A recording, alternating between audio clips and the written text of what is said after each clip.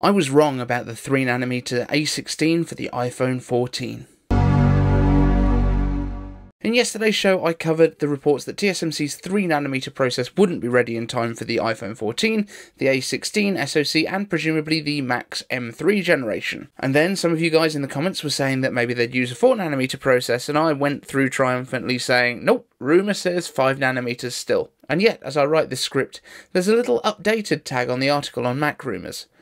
Looks like 4nm is the one. So, sorry about that. That being said, MacRumours cites Digi as the source of this report, so flip a coin and decide whether it's legit or not. So presumably we'll be looking at a cooler running chip with the same performance as M1, or a faster chip with the same temperatures, or maybe a fun balance in the middle of the two.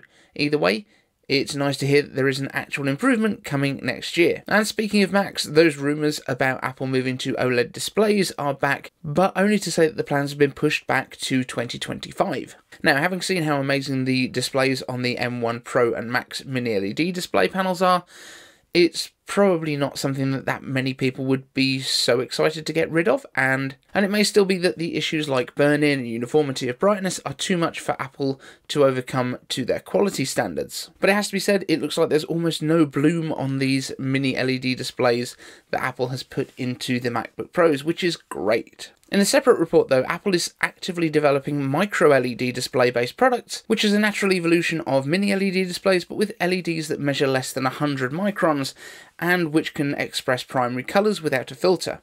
These displays are also around about 30% brighter than the current iPhones with OLED displays. It does also look though like the rumours that the next iPad Air might be coming with an OLED display were premature. It doesn't look like that's going to be coming at least next year. And given the shortages on iPads that we were talking about yesterday in the show, that might well be why we didn't actually get an update to the iPad Air last year when the iPad Mini got its update with Centre Stage and the A15 chips. But what do you think? Have you seen the displays on the new MacBook Pros? Are you happy with those? Would you prefer OLED displays? And is the bloom noticeable to you on the new MacBook Pros? Let me know down in the comments, and while you're down there, hit the subscribe button so that you can join my channel and be notified every time we publish a new video. And we're going to get into your questions. Alan B Unboxings and News asks, Icave answers, do you think that Apple could transform the iPad, iPad Mini, iPad Air and iPad Pro into MacBook, MacBook Air and MacBook Pro? Now, I'm not really quite sure what you're asking here, but maybe it's about kind of combining them, I guess, so that we get basically touchscreen versions of the MacBooks. Now, I don't think that Apple is going down the touchscreen MacBook route. I could be wrong, but it just doesn't seem like something they want to do. And I've always said that Apple doesn't really care about cannibalizing their own sales, but I do think that they want to keep a range of iPads as being their touch products and the MacBooks as being the more traditional keyboard and trackpad / mouse. So I don't think it's about cannibalization, but just having products that work in the right way for the input method that you have. Using macOS with touch wouldn't be a great experience because a lot of things are very, very small, whereas using a mouse and keyboard with the iPads, well, you can kind of already do that with the Magic Keyboard and Trackpad. Next up, the Fat Scion Warrior asks, Icave answers, I never had a Mac, but I'm wanting to replace my HP laptop with one. My use cases vary on what my ADHD latches onto that week. Which MacBook would you recommend? And this is a dead easy one. If you don't have specific use cases that you very much need more performance for, or you specifically need a bigger display, then the MacBook Air is definitely the one to go for. MacBook Air with M1, it's a hell of a little performant little beast.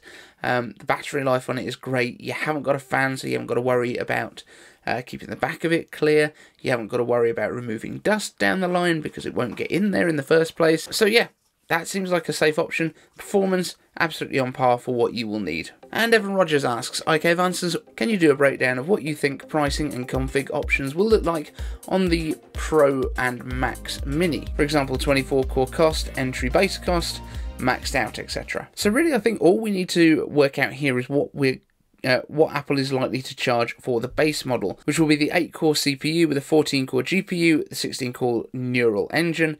So what will Apple charge for that? Well, we have a couple of examples. So we know that the current performance version of the Mac Mini comes in at $1099, so it's likely that it would be starting from about there, but When we look at the MacBook Pros that have gone from 13 to 14 inches, they have gone up for $200 for the starting point of the higher end MacBook Pro. So it's gone from $1799 to $1999, and I think we might see the same with the Mac Minis. I think it could be $1,300, $1,299 as a starting point. From there, I think all of the add-ons are going to be basically the same cost as they are with the MacBook Pros. So if you want to go up to the 10-core CPU with the 16-core GPU, then you are looking at an extra $300.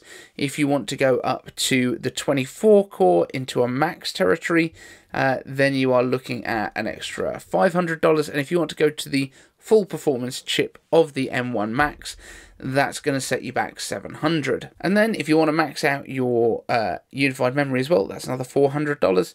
If you want to go up on the storage, it's $200 to double up to 1 terabyte, $600 to go to 2 terabytes, $1,200 up to 4 terabytes, and $2,400 to go up to 8 terabytes. And I think that's kind of all of the options that you're going to get. So we've had the memory upgrades. So let's do a little quick calculation. So this would be for the top spec M1 Max, 64 gigabytes of unified memory, 8 terabyte storage, and we would be talking about, for the MacBook Pro, $5,899. Now, we can knock off the fixed price difference of the Mac Mini. So we can take $700 off of that, and we are left with a final bill of $51.99. So I think if you do want to max out everything, this is, remember, with 8 terabytes of internal storage, which I don't think many people would go up to. If we put that back to the original, then you're talking probably $2,800, which is not bad. The massive storage add-on did make a big difference to that.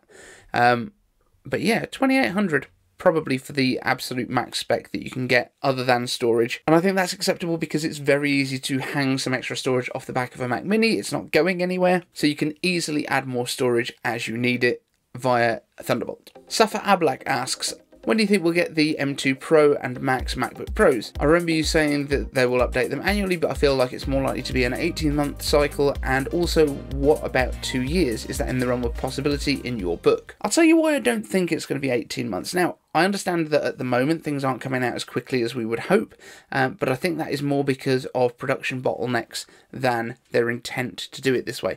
The reason that I think that's what they want to do is because the cores are updated annually. Why would they then go to an 18-month cycle and have one set of cores that comes out basically at the same time, as we saw with A14 and M1? They used the same cores in both. Both came out within a month of each other. Then they would go to having 18 months the next time. You're still going to get your A15 cores, which we got with Avalanche and Blizzard in September this year.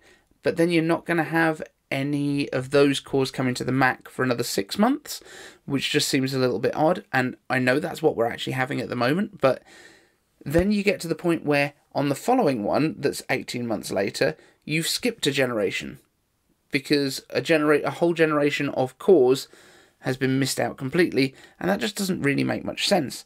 At the end of the day, it's important that whoever is looking to buy a Mac is going to be able to get one that is up to date whatever time they want to do it. I think doing it every 2 years, again, doesn't make much sense because Intel and AMD aren't going to slow down their chip releases just because Apple is. So they don't want to look like they're falling behind. If they can do it every 12 months for pretty much everything in the range, it's just going to make a lot more sense because the cheapest new iPad is updated every year for the past few years. The last iPad Pro only lasted for 12 months. That was the A12Z version. That came out in spring of 2020 and then got updated spring of 2021. So I think we're starting to see that. I think we're starting to see that cycle come through now, but it is still taking a little while, and there is still production on these new bodies for the MacBooks because I think Apple is trying to get out all new designs pretty much for all of the new Macs, just so that it feels new for Apple Silicon, and that is always going to add bottlenecks. So I think once these are all rolled out and we've got all of our new designs, it is just a chip swap and it should be very, very simple for Apple. And Brian Data asks, Icave answers, do you think Apple will have more CPU cores in M2 over M1? What about M2 Max and Pro? For the moment at least, I think the CPU cores are going to stay pretty much static. I think we're still going to get our balance of 4 and 4 Blizzard and Avalanche cores in the M2, the kind of regular version of the M2, 4 performance and 4 efficiency cores in there. I think the neural engine is probably still going to be 16 cores. I think we're also then going to get probably more GPU cores. It looks like we're going to get 10 GPU cores in there, with binning going down to either 8 or 9. And again, with the M2 Pro and Max, I think we're going to get exactly the same kind of layout as we have right now, with 8 performance and 2 efficiency cores, and then the larger number of GPU cores depending on which configuration you go for. So that's my thoughts on it. I could be completely wrong. The only people that know right now is probably the ones that work in Johnny Sarugi's lab. And that's it for today's show, guys. Thank you so much for watching. Don't forget to subscribe if you haven't already, and I will see you in the next one.